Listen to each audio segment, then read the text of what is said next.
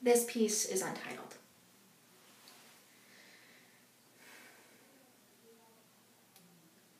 Pathetic. You use that word to describe yourself so much that I'm beginning to think you forget what it means. Pathetic has become the alternative for saying, I feel sorry for myself.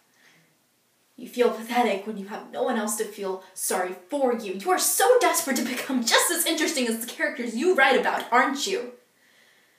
Well, here's a newsflash, sweetie. They only exist on paper. You are not paper. You are flesh and bone and blood, but over the years you have made yourself to be paper. Flimsy. Weak. Easily torn up. I want you to remember that on paper is where great stories are created, and if you are paper, then you are a story come to life. I want you to breathe. I want you to let the words free. Your imagination is the key to remembering who you are. All the things you worry about now, what are they going to mean to you in the future? You are under no obligation to please anyone. I guess your mind must have forgotten that when it signed away the contract to your sanity. I want you to imagine hang gliding.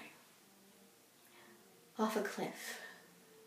Off the Grand Canyon. You are a bird with the wind beneath your wings, and the wind is cool and rushes through your hair. I want you to imagine yourself in India, helping women, in Chicago, making fiction and reality collide, in Scotland, pretending to be a princess and exploring castles. I want you to know that you can make this happen for yourself. It doesn't matter where you come from. I want you to remember that not being fictional doesn't make you less interesting, it makes you real. You are not a trope, a cliche, a characteristic. You are utterly, beautifully you. You can make your happy ending. And you will move on from this.